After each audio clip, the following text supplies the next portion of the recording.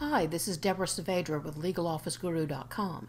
And if you've got a Microsoft Word formatting disaster on your hands and you want to get your document back on track quickly, here are 4 strategies for doing just that. Microsoft Word has 3 shortcut keys built in that I recommend everyone write on a Post-it note and stick to the side of their monitors. Seriously, they're that important.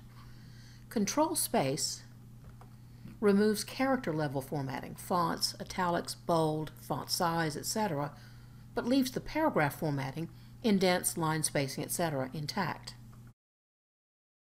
Control Q does the opposite, leaving the fonts and character formatting intact, but returns any paragraph level formatting back to match the normal style of the current document, however normal happens to be defined in your particular document styles. Control-Shift-N returns the selected text to normal formatting, both character level and paragraph level. Similar to Control-Shift-N is the Clear Formatting button.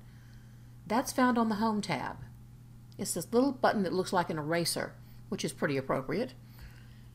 Those are the fastest, easiest ways I know to get your problem formatting back on track so you can get on with your work.